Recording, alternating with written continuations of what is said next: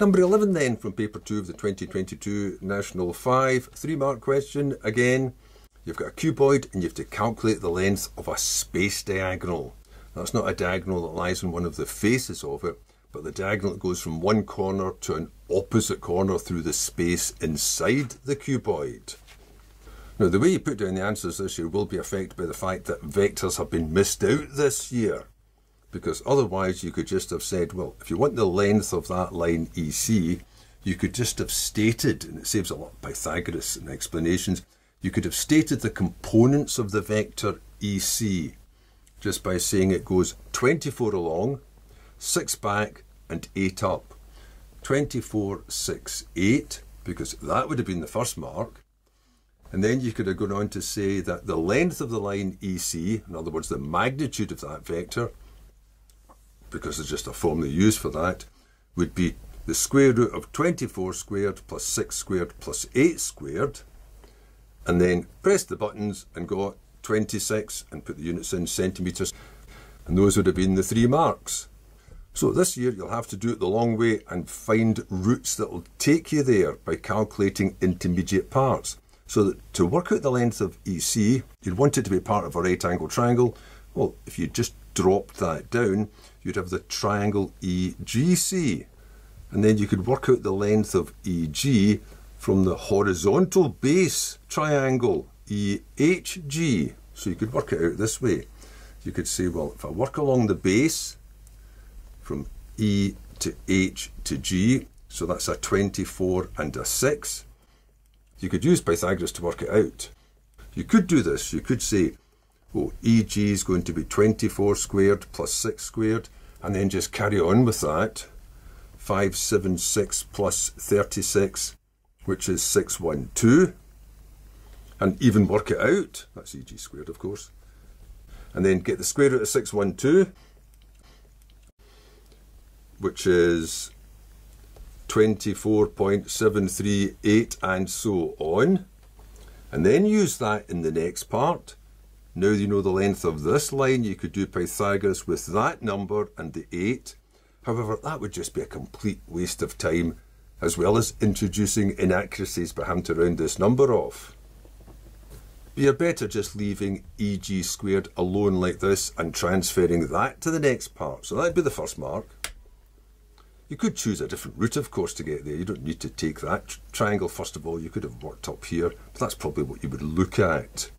Now transfer that into the triangle you actually want, which is this triangle. The one that goes from E to C via the G. Now in this triangle, you know that height is 8, and you know the EG. Well, you don't know the EG specifically, though I did work it out, but you don't want EG anyway, you want the square of it, and you know the square of it. So now you can say this, EC squared will be EG squared plus the 8 squared, but you knew that was just 24 squared and 6 squared and 8 squared. Now, doing that gets a mark. If you'd worked out the intermediate answer and put it in here and squared it, you would still get it. But it's more sensible just to leave it alone. In other words, keep it exact. Saves a lot of working.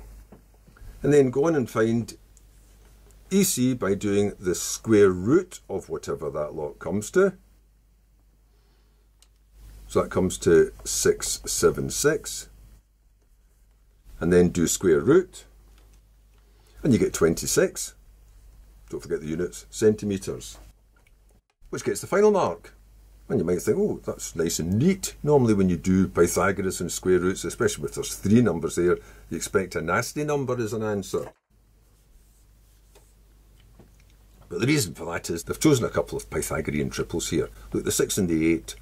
6 and 8 for 2 sides. 6 squared and 8 squared makes 10 squared. That's a 3, 4, 5 triangle doubled up.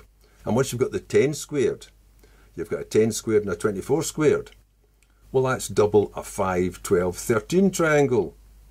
So the answer should be double the 13, which is 26.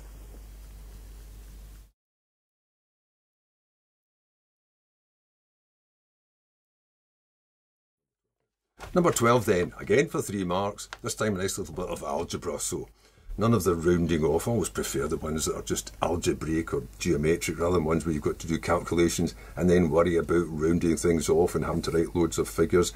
Nice, neat, clean algebra here. Simplify this expression for 3 marks. Well, since it's a fractional expression, it's really going to be about, if it can be simplified, it means you can do some cancelling. There should be something that will divide out from the top and the bottom. So the first step will be factorise it to make it into products, because it's only products that you can cancel out. Well, what have we got on top? There's a 2 in common, I'll take that out. There's an A in common, I'll take that out. And that leaves just a B, 2AB to make this one. And I've taken out the A, so it just leaves a 3. So I've got a B plus a 3. So that's the top done. Now the bottom. B squared minus 9. Well, that's the difference of 2 squares. B minus 3, B plus 3. Those will be the first 2 marks. 1 for factorising the top, 1 for factorising the denominator, and then those 2 parts can divide out, leaving just a 2A on top and a B minus 3 underneath for the final mark.